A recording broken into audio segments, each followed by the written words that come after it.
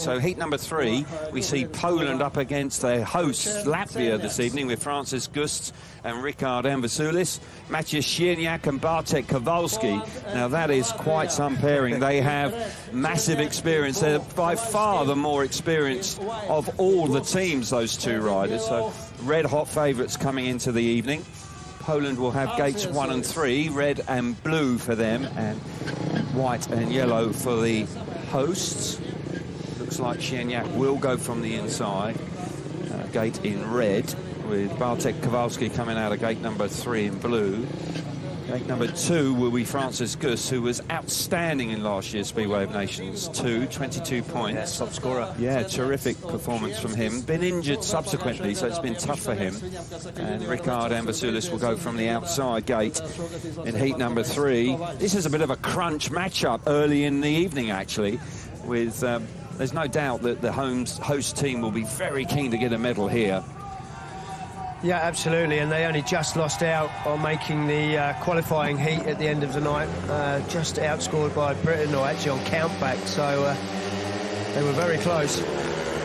Tapes up, heat number 3, Cierniak makes the start on the inside, Gust is there right alongside him. In truth, it's not, it's Ambasulis in the yellow helmet colour that actually comes through.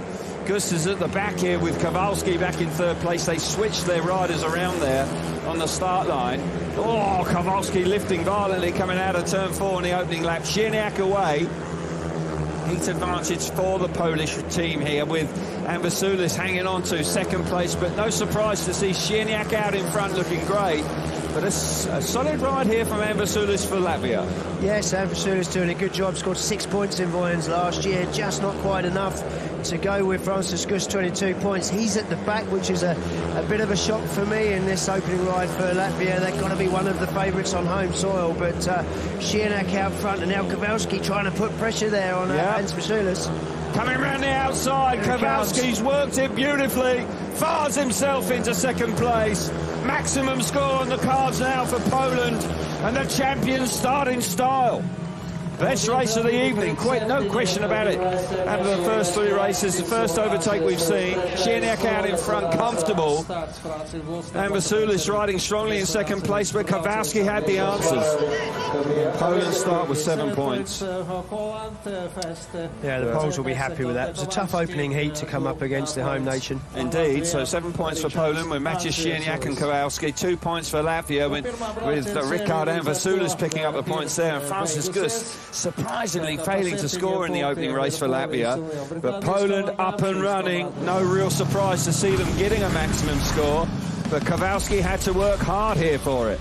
He did, yeah, and once again the inside gate working well. We actually saw Cierniak there just looking over his right shoulder, doing what he's got to do, looking for his teammate, realises immediately that he hasn't actually made the start and says, OK, he's going to have to do his own thing here, so he pretty much clears off. But I've got to say, Ambasulis actually done a good job of hanging on to him for the first couple of laps. 2nd time tonight we've seen someone lift quite violently coming out of turn 4 there, so there's obviously something developing there, but a great move around the outside, smooth as you like, just generating the speed in the dirt.